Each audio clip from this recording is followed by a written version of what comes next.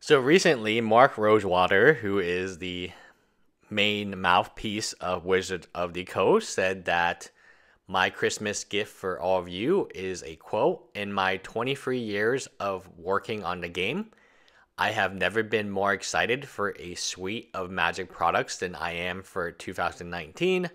Magic fans are in for an amazing year. Hashtag Wizard of the Coast staff. Now, of course, people say this every single year. The last time I remember Mark Rosewater saying this, we got into Kaladesh Standard, which was supposedly the most exciting standard set ever made. That turned out to be false. But nonetheless, I am very optimistic about 2019. I'm going to dish some information, I guess. So where I am, I have a few competitors in 2017 to 2018, early 2018. One of the competitors, Swords and Superheroes of Kingwood, they merged into like another Swords and Superheroes. Essentially, they left. So competitor one is now gone. Completely gone. There was another place in the mall that did Pokemon, which obviously I carry Pokemon, and sold Magic cards in the Darebrook Mall. That place has since bankrupt. I honestly didn't even realize it bankrupt until one day I went to look for it, and it was replaced by a store that sells women clothing for $4.99. So any article of women clothing that you want, you can go to that store and pay $5. So that's what replaced this place, which would have Pokemon on weekends. I mean, it was not a bad place. It had retro games, it had anime. It resembles my place, right? Like almost verbatim, except it's in the mall. So that place went belly up. GameStops are in trouble. GameStop is taking a beating financially, not just your local GameStop, but most GameStops, because they used to buy used games and then they realized they were very bad at doing that because they kept buying fake games and they were reselling fake games. They don't really do... When I mean like used, I mean retro games, because that's another area where I'm interested in. Now, people download the games on the Switch, so why wait in line when you can download any game as soon as it goes live? There's no point, right? Like, why would you need a physical copy anymore? Now, I do like physical copies of certain things, like anime, but I also understand that the majority of people are not my age, and therefore they're younger, and no one's going to buy a physical copy of Fortnite when they can download it for the Switch. All right, so that is number 2. There used to be another place called Texas Battle Bunker, and this was up near the Lowe's. That place bankrupt a few years ago, but I'm still going to mention it because it had a LAN computer site. So it was a place where you could go there and play video games, and then the other half of the store was a Magic community. That place bankrupt. I'm mentioning it, Texas Battle Bunker, just for the fact that the computer games, the LAN site, and all of that stuff was actually important for my next point. A esport cafe opened up recently near my store, but I went there and they are just a cafe that watches esports. So let me repeat that again. There are no computers, there's no LANs, there's none of this stuff for people. It's not like a gaming den that you would see in Japan, or it wasn't like Texas Battle Bunker where half the store was relatively nice computers that people would rent per hour to play good games on. So the other place, DNA Comics, which my sort of friend, Steve owns, has decided not to do Magic anymore.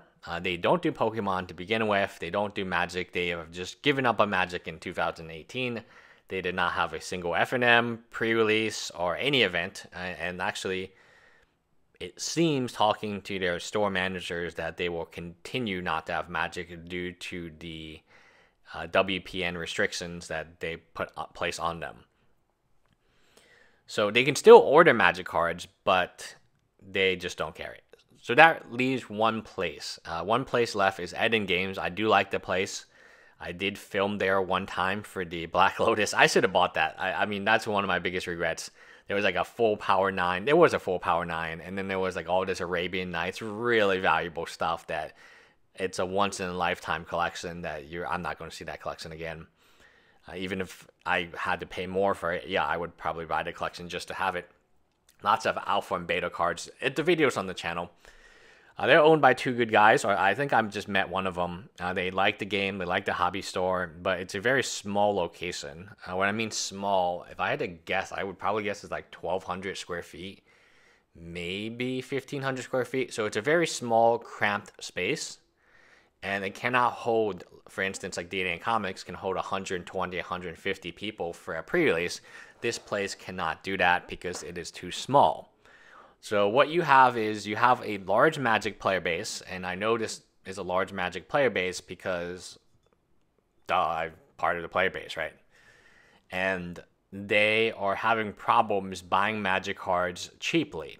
And more to the point, they are having problems of actually hosting large events or even small events like F&M sometimes doesn't even launch. So that is the dynamics. I know this place where I live in. I call it humble. I know the H is silent and it's called humble, but whatever. I like to call it humble with an H. And that I'm very, very... I think 2019 is going to be a very good year. Otherwise, I wouldn't be as committed as I am. And I'm all in. Like in 2017-18, I was all in, but then disaster hit. Multiple things happened to my main business, which prevented me from funding it. So one of the main things about any Magic store is you have to fund it.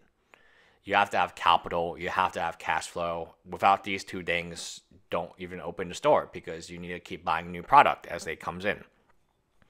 Like for instance, like I'm carrying a lot of the Guilds of Ravnica packs. Why, I don't want rivals of Ixalan or Aether Revolt. I mean, Aether Revolt is interesting because I think the pack itself is very valuable due to the uncommon. Fatal Push as a uncommon in that, I mean, it just really makes it attractive to open packs at $2, right? Because it's an $8 uncommon. 2019 is going to be a tremendous year for most local game stores, mainly because I see the uptick already. I've mentioned it before. I think it's some combination of MTG Arena and going back to Ravnica. Ravnica has always been good. No matter how much I complain about it, it's always been good to the player base. And it's actually kind of a continued story. Like, I don't follow the lore at all. But I know, like, oh, hey, this is the Gorgon sister. Oh, hey, this is that lieutenant. And it's interesting to see how the characters evolve, even if they're not playable. I feel like we're going back to Ravnica Allegiance. That's not going to be a bad set. I don't need to know too much about that set. I just need to know that we're in Ravnica and we get 5 more Shocklands. That's all you need to know. That's going to be a good set. Value-wise. And playability-wise, we have Shocklands with Buddylands again. We used to have that during original Ravnica and original Innistrad. Now, we have that again, and I'm very, very optimistic that they didn't butcher it. Like, they have done a good job. And I don't say that very often, but when I do say it, it kind of means something because I'm very critical of certain components of Wizards of the Coast. I can't levy criticism on the Ravnica block. I thought it was going to be terrible and very, very, very banal. But it turns out they've creatively mastered, it seems like it's old and new together. Dominaria was a relatively good set because for old Magic players like me, I enjoyed those sets. And MTG Arena, that's the big beast. This game will die, and it was dying before MTG Arena really caught on due to the fact that your player base, the majority of your player base, I believe, in a physical store should be under 18. The reason that is the case, they are the bloodline. Yes, they may not spend as much money. They maybe don't even have great allowances. Maybe they don't even work jobs. But that's how you get them hooked. You get them hooked on when they're younger, and then when they do have money, eventually, it's a time gap, right? So once the 18-year-old goes to college and graduates and makes some money and can buy boxes instead of packs, that's what I'm predicting will happen a few years from now. I see a lot of younger kids and their parents come in and ask about Magic now. It's caught me totally by surprise because I assume that the majority of the people who'd be interested, I mean, again, it might be the product. I'm not really selling singles, right? So maybe the more casual and franchise player is more interested in singles. But for the packs and stuff, I mean, they're just eating this up. They're eating up every pack. As soon as I buy a pack, it's gone. And it's a good feeling, but it also makes me believe that with this younger generation, they got addicted to it from MTG, or they got introduced, not addicted, from MTG Arena, watching, probably a Hearthstone player, to be quite honest. If I had to, so in marketing, I do something called like a customer funnel, and I have to not predict, because I have the data and analytics, like how did we get this particular customer? If I had to guess how we got like a 14 or 15-year-old male interested in buying his first Magic pack, it would be he went on Twitch one day, he saw something that was, streaming, a Hearthstone player, and the Hearthstone player, let's say Andrew Yan Yuck, was talking about Magic in some capacity, and then he watched a video about Magic from Yan Yuck, and then he played about Magic Arena, and then he said, you know what, this looks really fun, let me play it. And then he played it, and he understood how to do it, because the game was easy enough for him to understand, and more to the point, he enjoyed playing it. Therefore, he was like, oh, well, I really want to, own the physical cards, either because of the artwork or... Not everyone who plays MTG Arena is going to want to own physical cards, but a percentage of them will. And that percentage is better than none, which is what I think Magic the Gathering Online was sending. So when you look at Magic the Gathering Online, it is absolutely a disgrace to the game. They need to just get rid of it, in my opinion, because if a younger person who's used to Fortnite, PUBG, all these Minecraft, if his first introduction is Magic the Gathering Online, he's never coming back. If his first introduction is MTG Arena, maybe he comes back, maybe he doesn't. But there's probably, at least there is a non-0% chance that he will be invested in the card game and then physical card game. So let me explain. A lot of you, the funnel, the sales funnel of MTG Arena into the physical Magic card game. You might ask, why would a kid want to buy a physical Magic card game? Wouldn't he just keep onto the digital?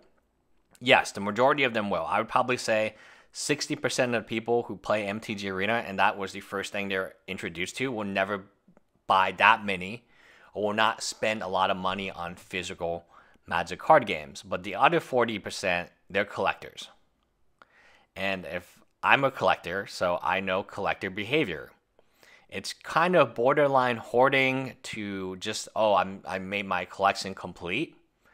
And there is something interesting about the Magic card artwork itself, which is, so for these other games, Fire Emblem, they have a card game. I buy the card game. It's very hard to buy. I think it's only in Japanese. So I can't read the card game. I cannot play the card game. I still buy it because I like the artwork. And the same I can say about Fate Grand Order. Fate Grand Order now has a figure game where, you buy figures. And people will buy that. People will buy these figures. And that's the key here, is not everyone has to go from Arena to the card game, but some percentage of them will. And that percentage is actually better than 0%. So it's not that we suddenly got 100% retention rate for the card game from the Arena into the card game. It's some percentage rate of retention is better than none. And before we had Magic Arena, we had none. No one came from the digital component. There was no path. There was no conversion funnel which would deliver a younger adult who's interested in digital products into the card game, into the physical card game. Now there is. Take example Pokemon. Pokemon, the majority of players don't even play the game. They just like opening packs and collecting and looking at the cards. I think that's the future of physical Magic cards, and actually I think that's not a bad future. I think it's a very, very good future because people want to collect the Magic cards just to own. You look at Pokemon, it's a very good model. People collect it not because they play the game. I have never played Pokemon even once since I got my new collection.